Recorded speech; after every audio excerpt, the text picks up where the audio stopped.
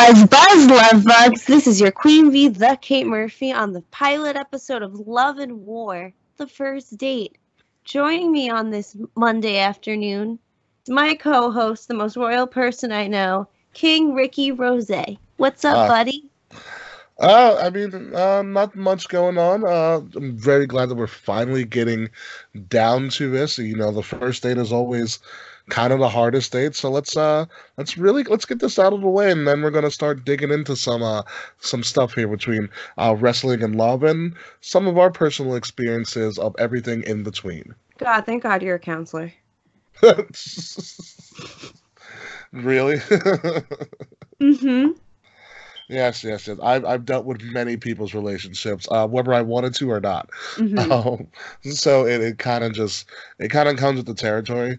Even though I am not like a marriage and/or family therapist, I'm just a generic mental health counselor. But it people come to me and talk to me about the most random stuff anyway, so you kind of get used to it. And I've always told people that I'm horrible, not even horrible relationships. I'm never in a relationship, but I can tell you everything about a specific relationship because not only have I just observed people's relationships, people just come and talk to me about all their relationship problems. So like, I'm like a relationship guru without the experience, I which have is the kind same of sad. exact problem as you. Do you really? Because I feel like all I'm talking to is like my friends about like their husbands or fiancés, or like the young kids at work with their like little crushes. Well, I mean, yeah, I don't know. I mean, I'm now, a lot of my friends are now getting married, and little single old B is just out here still drinking. But, but yeah, I dealt a lot with a lot of people's relationships, and now it's the marriage thing, and like I really have no experience in marriage whatsoever. So I think that's probably why a lot of people stopped coming to me for advice. It's like, I kind of did my job. You're married. Congratulations. Yeah, I feel like it's a lot harder now that everybody's getting married. Because at this point, like my close circle of friends, I have 2 married couples, I have an engaged couple, a soon-to-be engaged couple, and 2 couples that are just like in love. Yeah, you have the whole spectrum. Yeah, and then there's me and my one friend that are single, and that's it. Yeah, it's getting weird out there because like a lot of my friends are getting married. A lot of my good friends are getting married, or they're already married, or they're married with a kid, and married with a kid, and now they're buying a house. And so I have all these different spectrums, and and I look around, and it's getting to the point where like I gotta kind of keep like a checklist by my bedside. We're like, oh my god, she's gone too. Fuck, like my list is dwindling. It's hard out there. Perspectives.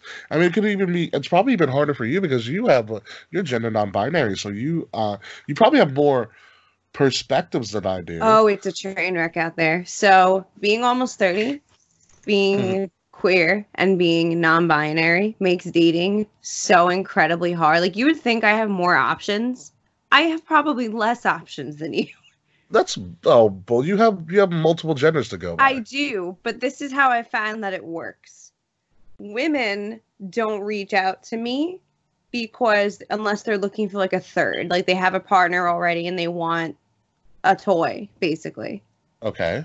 And then non-binary people I've never really had a connection with romantically. I don't know. There's just like, I get the vibe a lot that I'm not queer enough. And you would think like with the LGBT community, it's supposed to be, very inclusive, very open-minded, very accepting. A lot of it isn't. And with dating, it almost seems like a competition. I felt like who's more queer. Like, especially, I don't like it. It makes it hard for me. Like, men is just, they're always there. Like, when I, like, go on Tinder, if I go on Hinge, I have it set to look for anybody. But it's, like, all men. For, like, every 50 men I get, like, 1 woman. Really? Just to swipe through. Yeah. That's interesting. It seems to me that women in their 30s are, paired off already.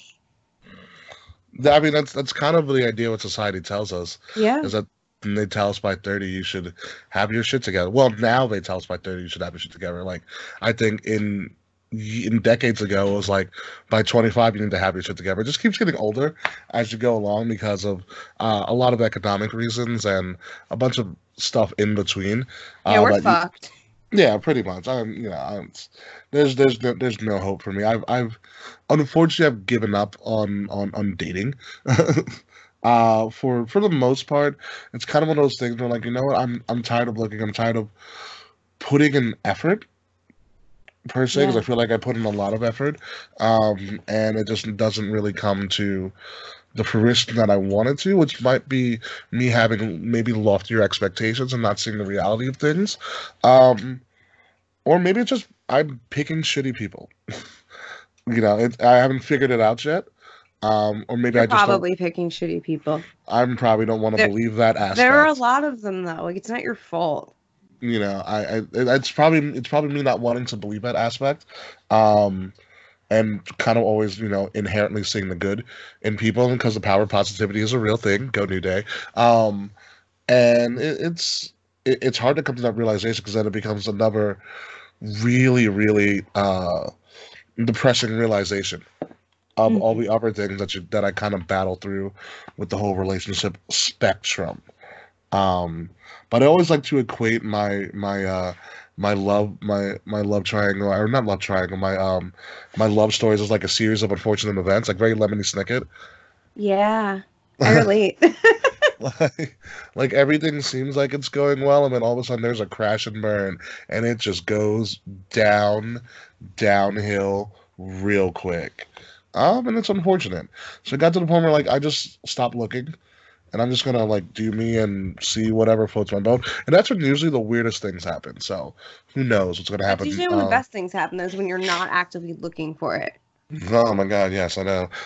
Like the best relationships I've ever had were relationships that like weren't cultivated through the internet. Like I wasn't on Tinder, I wasn't on OkCupid, I wasn't set up. Like I just like met somebody somewhere and I just happened to connect, and then it was great for a while. Then it And wasn't.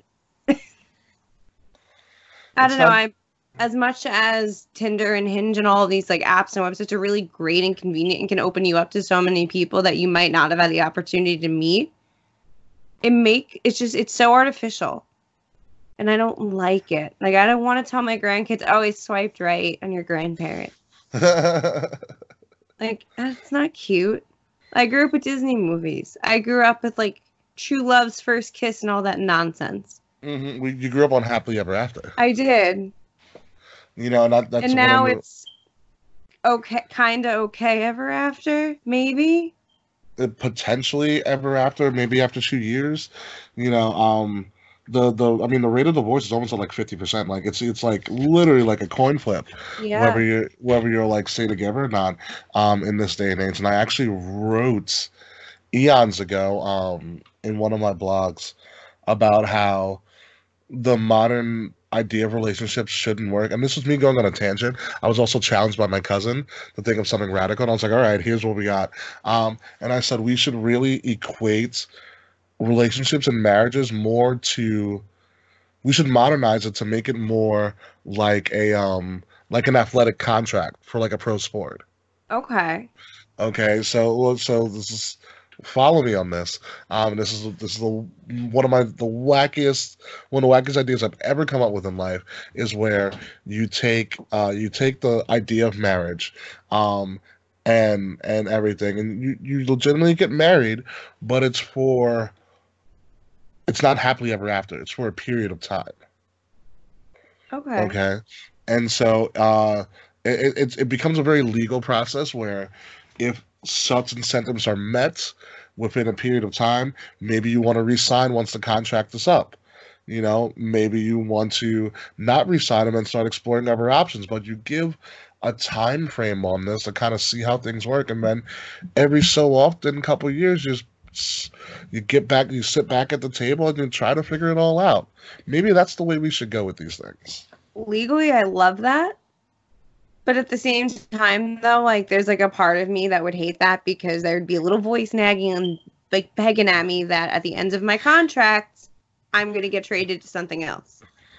You could. Maybe you meet somebody. Maybe you want to explore something with that person. I mean, it I takes a know, it's lot. just conceptually like part of it would just like bruise my ego a bunch.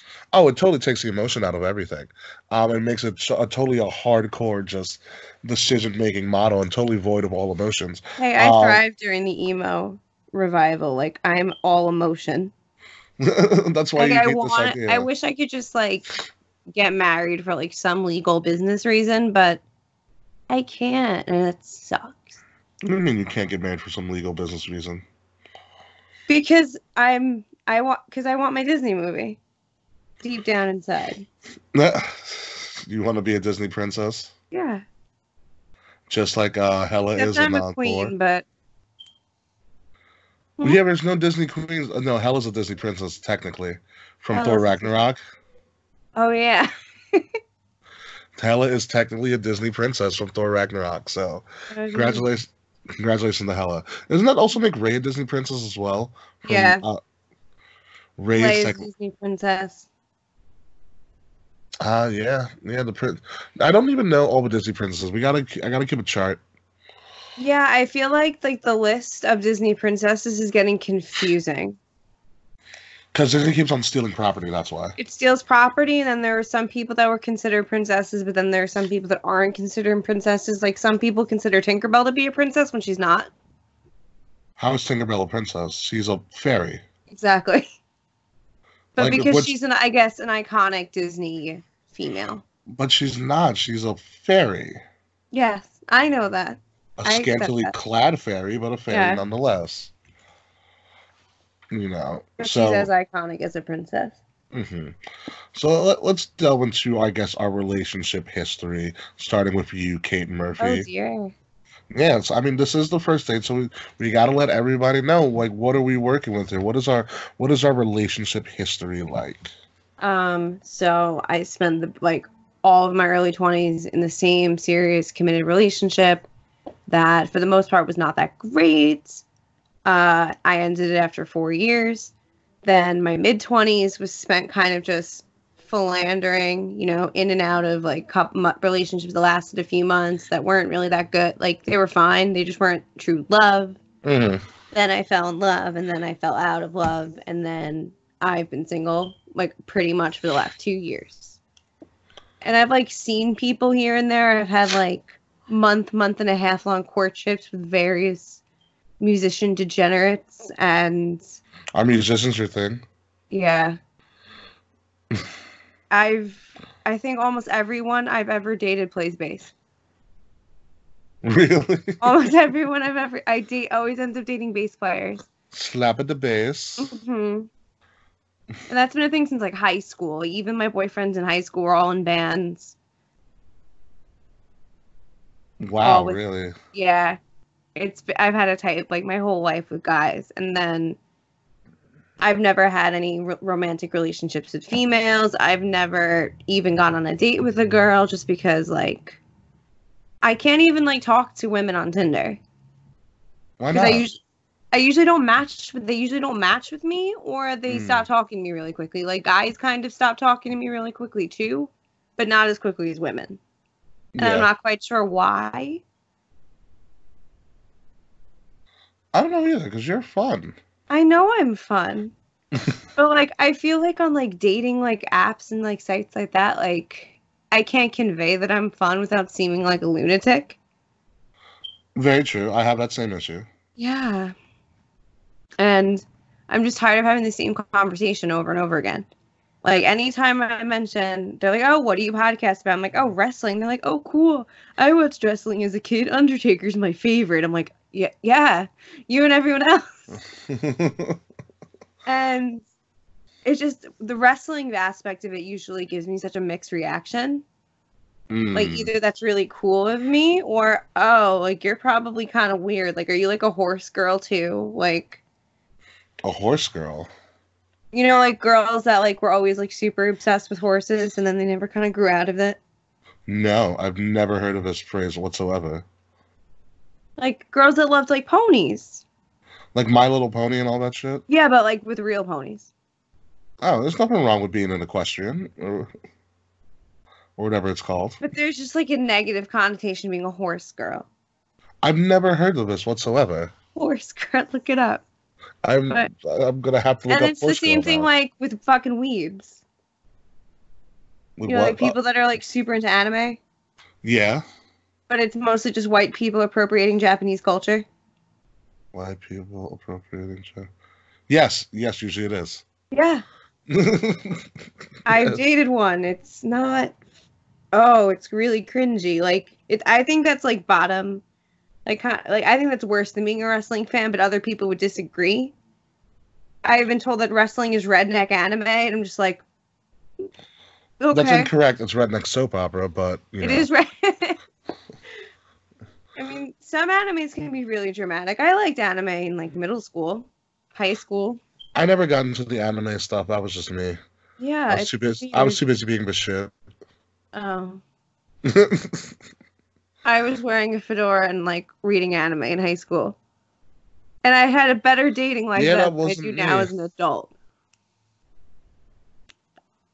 Like in high school, I I'd can always had a boyfriend. Now as an adult, I'm like, nope.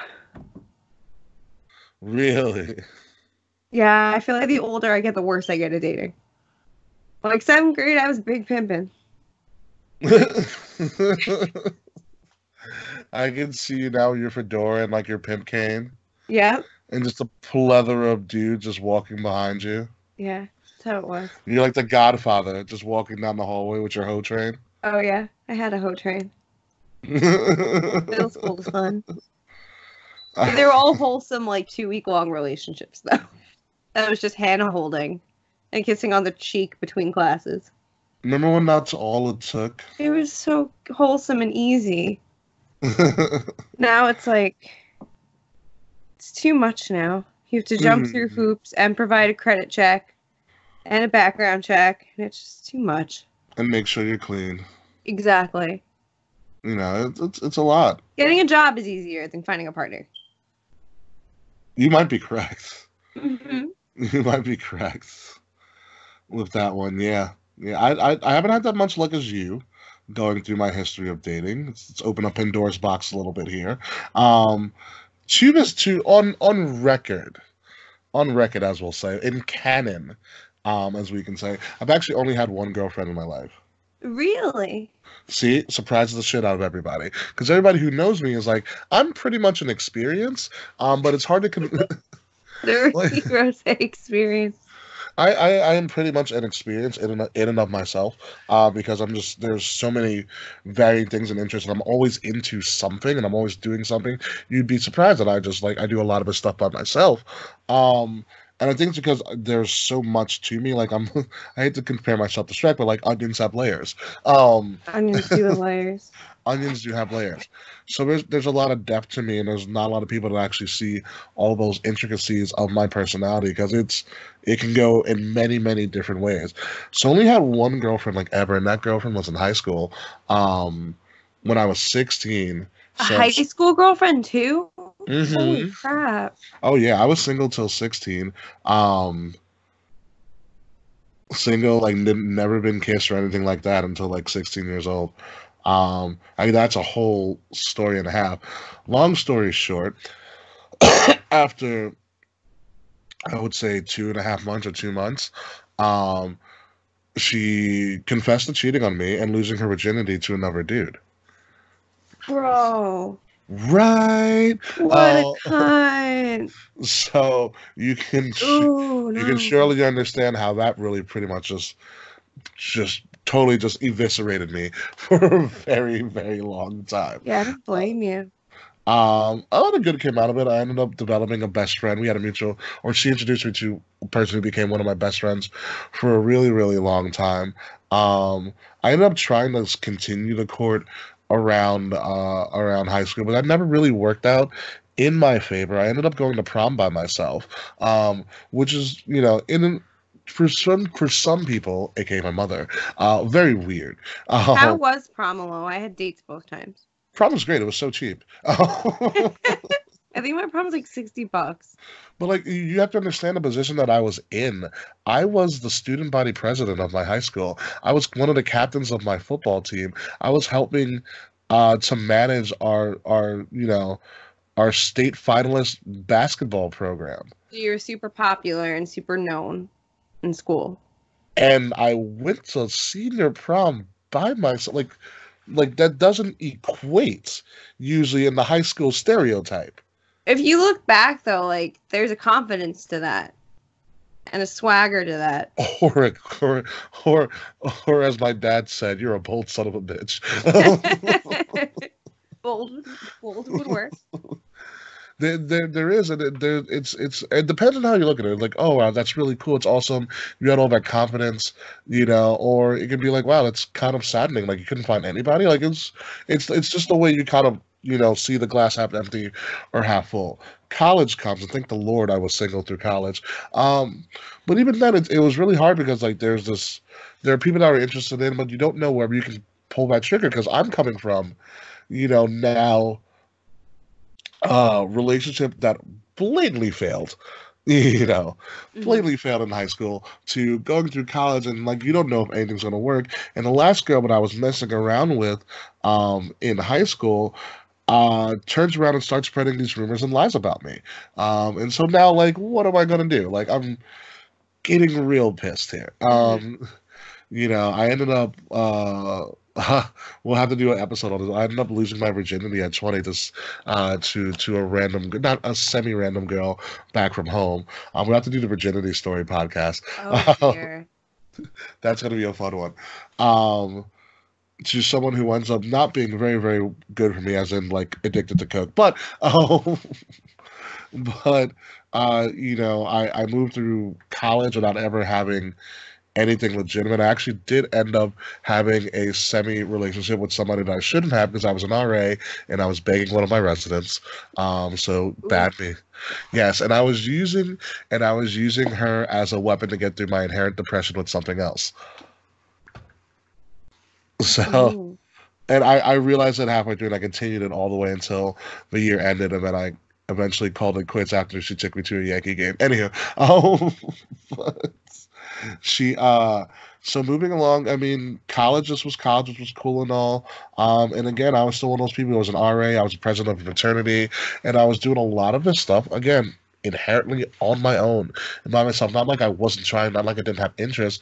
It just never really came to be. And the ones that I did mess around with, it just either it was a one-time thing or I didn't really actually have a thing for them, or vice versa. Grad school comes around, and now I'm starting to work in bars. Gives a side hustle and a gig, and it's like, wow, if I knew then what I know now. I started hanging out with sororities a lot more, and I'm using, the skills I learned in psychology for good and evil, because because in a bar scene you can really test a lot of psychological skills out, and people love to talk and they drunk, and it sometimes becomes pretty successful. And then I did have a really, really big interest during grad school, who I ended up calling my bar girlfriend for a really, really long time, to the point where a lot of people thought on the low we were dating. Okay. But we never were. We would get to. It was one of those things where we would get together secretly, and flirt openly, but we would totally deny. And it was one of those things where like we could never come to the table. That's fun. Huh? That's fun. Yeah, but it was either like she would be in a relationship and then I would be nothing, and then she'd come out of a relationship and she was there again. That's the whole her in a relationship bit. I don't condone that. And it was one of those things where like she was very boy crazy. But I was always kind of that constant that would always stick around, and she would sometimes even flirt with me like in front of her boyfriends, and I'd be like, you can't do this because I know what's gonna happen. Yeah. And things like that. But we were blatantly into each other. It's one of the people I actually went on dates with a little bit after grad school. Okay. And then she up and disappeared and left to Brooklyn. I haven't heard from her in 2 years. Oof. 3, actually. It might be going on 3. What a bitch. And there's also many times that you can hit the busy. You can use the busy line before I'm just like, you know what, fuck this. Yeah. So then as we move along into the present term of my dating thing, because there's semi-prominent figures, I start going on wrestling Twitter because I'm running a podcast, Kings of the Rings podcast. Obviously, you guys listen to it because myself and Kate Murphy are one of the hosts of a show, along with Will Tarashak, who knows what Will's doing.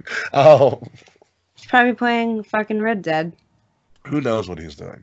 And so through my wanderings on wrestling Twitter, and also in grad school, I really started getting into wrestling again. I started going to shows and enjoying wrestling and the psychology of wrestling and all of that. And I also realized one thing. girls who watch wrestling are really hot. Like I went to shows and I was like, these girls are really fucking hot. Like very attractive. Mm-hmm. Females go to wrestling events and also moms too. Um, but very, very attractive. And I was like, wow, I need to find like a wrestling bae. Like it wasn't one of those things where I was actively looking for it, but I made a note of it. Like, wow, there's really a lot of attractive girls who watch wrestling. This is freaking awesome.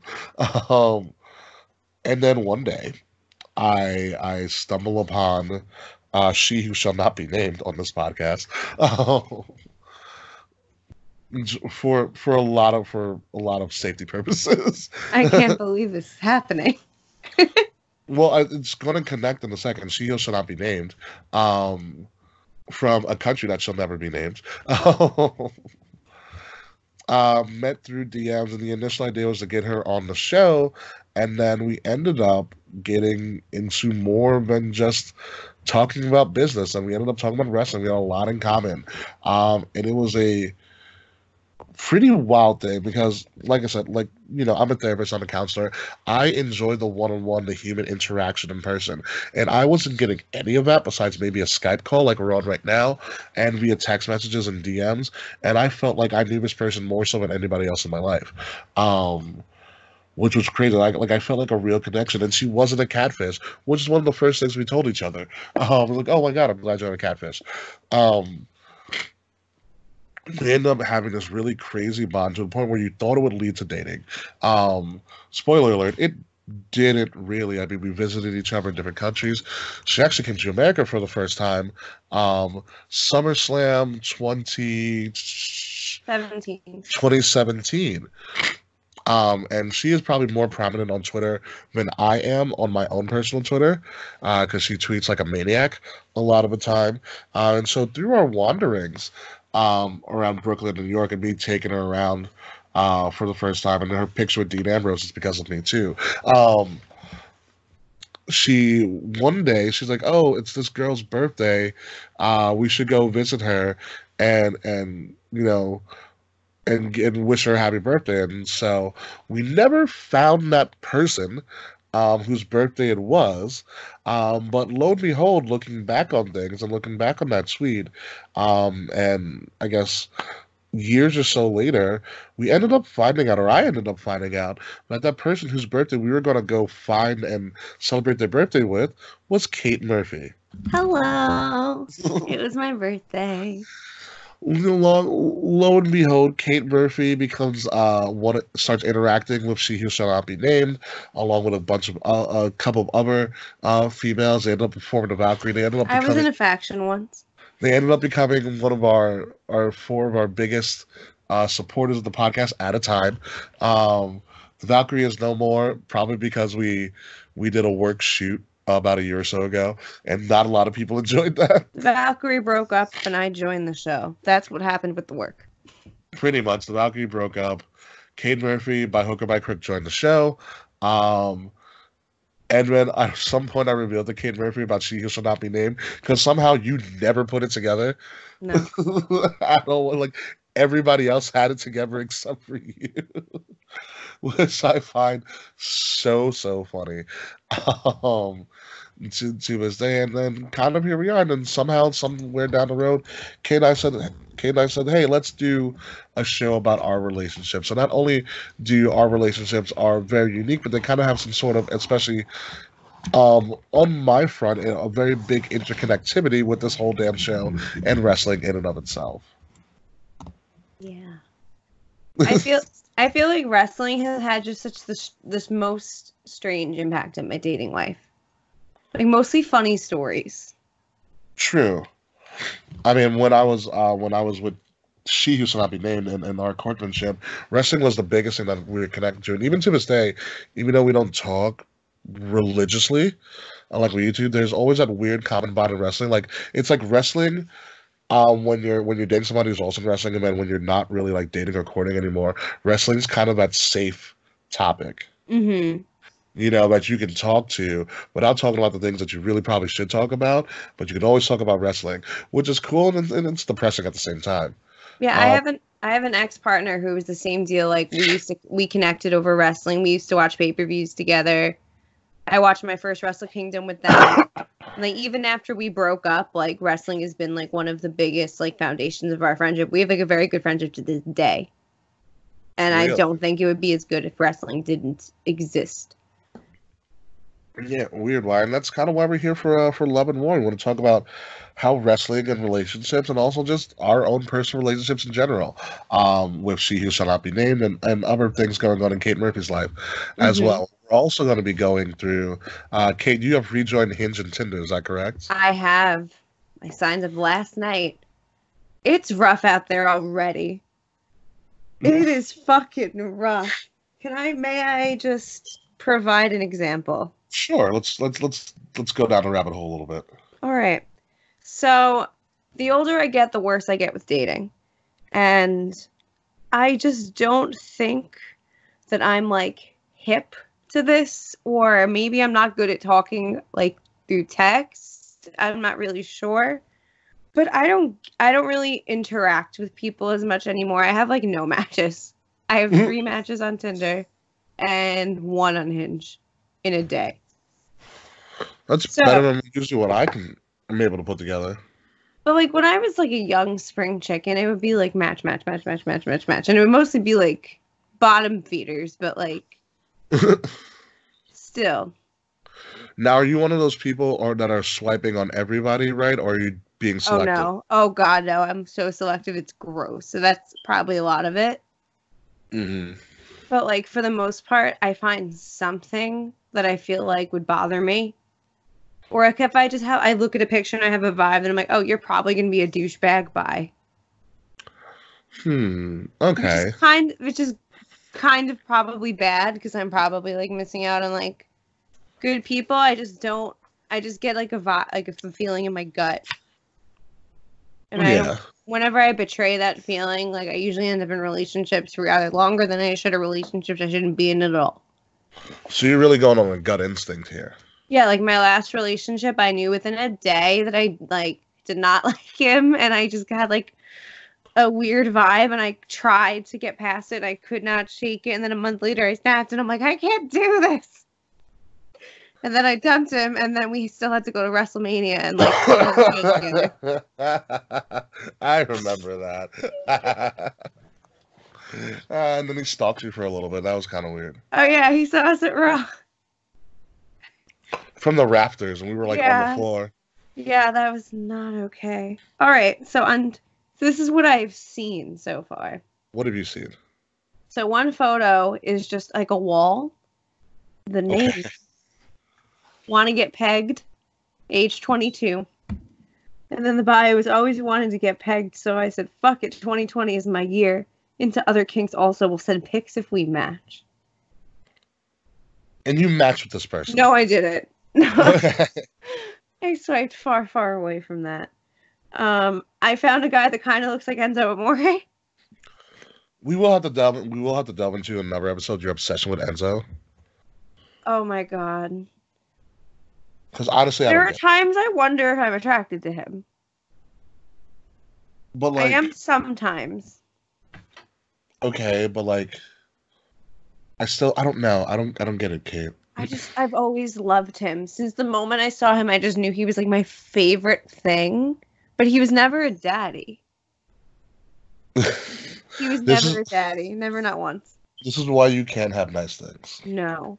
And then my favorite thing that's happened to me this week on Tinder. This guy I've been like speaking with, who I'm slowly trying to ghost. Are you seriously really trying to ghost? Well, this is why. So, on my Tinder it says non-binary.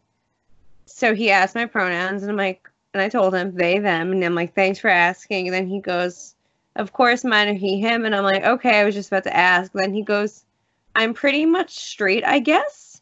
I'm not really attracted to men, so shrugging emoji. And I'm just like, one does not equal the other. And then the more he talks to me, the more I realize like we're incompatible. Like he wants to like live on a farm, like off the grid, with like goats. and I need the internet, so Okay, that makes sense. Different lifestyles. Yeah.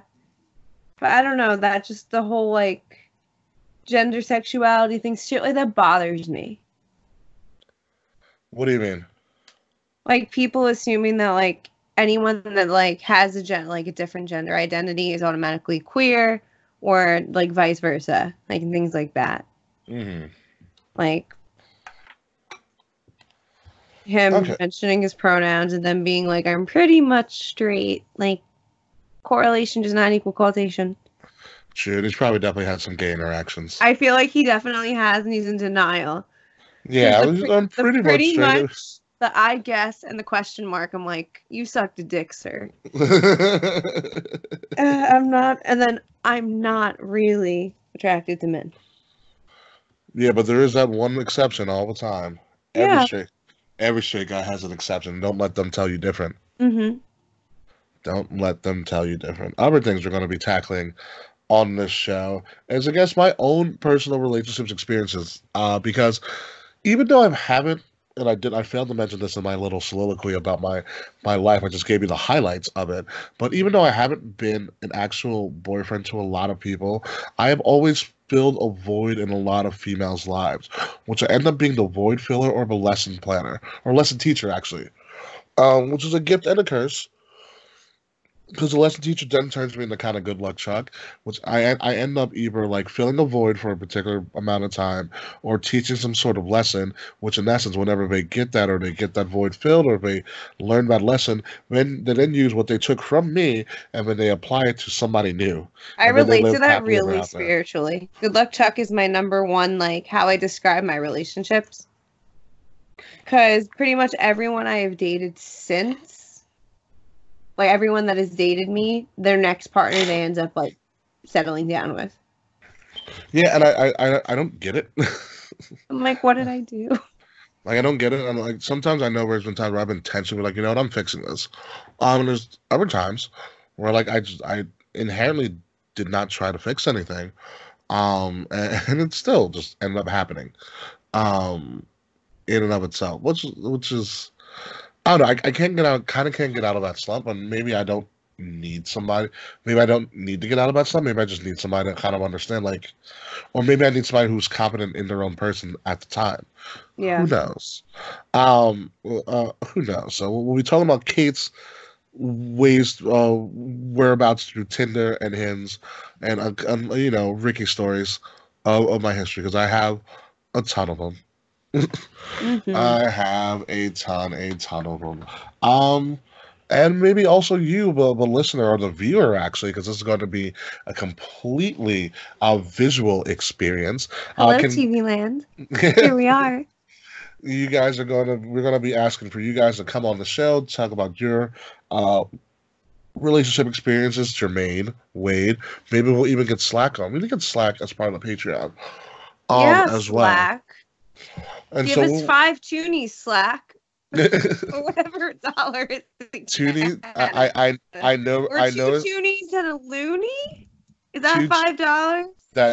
that is correct. If there's anything I learned from She Who Shall Never Be Named, it is two toonies and a loony. 2 toonies Equals and a loony. 2 two toonies and toonies a and a loony. loony. Go Which is on, probably Slack. they'll probably need actually three toonies and a loony. The Potential conversion rate? for conversion, yeah. If I don't know I don't know how strong a dollar is now, but that's my assumption. But yeah, things you learn from She Who Shall Not Be Named. I feel like a little kid and she's it's like buying soda and she's teaching me all the coins. Oh, Voldemort. what are you singing? Potter Puppet Pals. You forget I'm not a Potterhead. The Potter Puppet Pals is iconic. You've never seen Snape and the ticking noise? Nope. Oh, I'll just send it to you. It's the greatest thing in the world. It's not. I guarantee you it's probably not. It's 10 years old and it is every bit as good as it was in 2009. Yeah, no, sorry. I'm gonna have to disagree with that. 2009 was my most heavy frat days for me too. 2009 was a great time. It was senior year of high school. Yeah, oh, I miss senior year of high school too. What a time to be alive. My favorite musical was My Senior Show I was in chorus and vocal jazz. I was thriving. I forgot you were a thespian. Oh yeah, I was a horrible theater kid.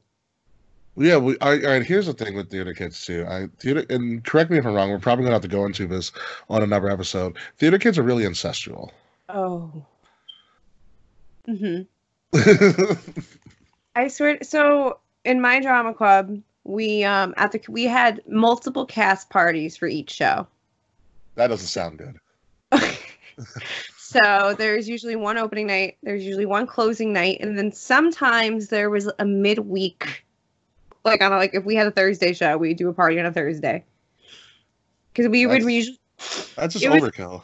Because we would run usually about 7 shows. So opening weekend, we would do Saturday night. Sunday would have a 2:00 matinee and then like a 7:00 show. We would have a Thursday show. We would do Saturday night, Sunday matinee, Sunday night. So we'd have 8 shows. So we would celebrate a lot. And part of that celebration was a time-honored Miller Place tradition called Dromedaires. Interesting. Yes. Dromedaires is hazing and humping each other, basically. Hazing and humping, Dromedaires. So pretty much usually the freshmen would draw the dares. I got mine senior year since I moved here in 10th grade, and no one thought to give me a dare until our senior year. When everyone thought, realized I had managed to go all through high school. So my Dromedare, it was the first time I ever smoked weed in my life, so I was baked. And you've never looked back. No. So senior year, this is how you became a pothead. Yeah, senior year, the show we did was Rent, which is my all-time favorite musical. It was one of the peaks in my life, and then I just remember smoking with a bunch of my friends after the closing show. Wow, leaving high school made me a degenerate. So I looking back at it now, right? Baked out of my mind. There's like a buffet of food upstairs, and the party was in the basement. So I come downstairs, like, you know Scooby-Doo sandwiches and how big they are? Yeah. I had a plate of food like that big. And as I come downstairs, they draw my name out of the hat, and I go, oh no, because I didn't hear what the dare was. Mm-hmm. I had to wear my underwear on my head for the whole party. Nice. It was stupid. I'm like, really? Other challenges that were given was the pickle blowjob, where pickle would be placed in someone's fly and someone would have to like eat it, and the person I think that ate it the fastest would won. Some weird people up there in Miller Place. Oh yeah, human stripper pole was one. That's kind of funny. Yeah, whoever gave the best like striptease dance won. Weird stuff. So nice. I feel like going into the adult dating world as a theater kid, like you've already seen some shit, so you're a bit more. Yeah, but none of that shit is like dating appropriate. No, you're just desensitized to some nonsense, though. Yeah, like none of that is appropriate whatsoever. Who knows? I wasn't a theater kid. I almost did a drama course, but I did not. I backed out at the last second. I feel like I would have enjoyed it. I did it in middle school. What shows were you in? I was the Music Man. I was the evil guy. I forgot. What was his name? I don't remember. But I was the Music Man since I was a kid. I was the antagonist in the Music Man, which was great. I loved playing the bad guy. And then I was in 8th grade. I was Daddy Warbucks. I was just gonna say, were you ever Daddy Warbucks in Annie? Yes, I was a rich African American during the Great Depressions who adopts a redheaded white girl. It was totally accurate. That's the greatest thing. There's an episode. Have you seen Encore on Disney Plus? No. Encore is this amazing show where former casts of high school plays go back and put the shows on 10, 20, 40 years later. Oh yeah, that doesn't sound good at all. Oh, it's great. It's so good. I watched the Annie episode last night, and it was really cute. It brought me back to 8th grade. Thank God. Yeah, no, those plays are weird. That did not help any of my dating credibility whatsoever. You would think, even though I'm a shitty singer. Well, I wasn't that bad of a singer back then. But then my voice dropped and became the sensual voice that you hear right now in front of you. Um, Beta, is there anything else that we're going to be talking about during Love and War? We've covered a lot. We've learned a lot about each other. Mm-hmm. I want to know how the viewers feel about love and dating. Well, we're gonna find out when this drops. This is gonna be the pilot episode of Love and War. I want to know what you guys think. Maybe we'll make this free on YouTube, the pilot episode, and see how things go Yes. from there. I agree. Well, we'll figure something out. But we want to know what you guys think. I want to know what you guys thought about this show, what you guys want to see moving forward with love and wrestling and the connections of Love and War in between. But until then, folks, let's get out of here because I'm really thirsty, and I'm thirsty for water and not females for once. So. Ooh. Without further ado, my name is King Ricky Rose of the Kings of the Rings podcast and your general manager of Wrestle Addict Radio, and with me is the Kate Murphy. All right, guys, it's been fun talking about love and train wrecks. And it is me, the Queen Bee. You can find me on Instagram at the Kate Murphy and on Twitter with my new handle, the Kate Murphy _. It's the reverse of my old one. Whatever, just look up the Kate Murphy and you'll find me. I'm not hard to find. You can find me on all social media at Ambassador Biggs, BIGZ Ambassador Biggs. I used to say some people's DMs, less people's text messages, but that was an ode to someone who's people's texts, even less people's DMs. Even less people's no one on Bumble. No one. No, Bumble's gone. I eliminated Bumble last week. Yeah, Bumble's gone. So there's no more bumbling. There's no DMs. Rarely, and my texts are so dry. That also was an ode to somebody back in the day. But anywho, until next time, folks. This has been the pilot episode of Love and War. Goodbye, and good night. And most importantly, fuck you, Slack. He can't catch a break, can he? No. Not until he subscribes to our Patreon. Three Toonies and a Looney. I feel so sorry for you, Slack. See you later, folks. Bye.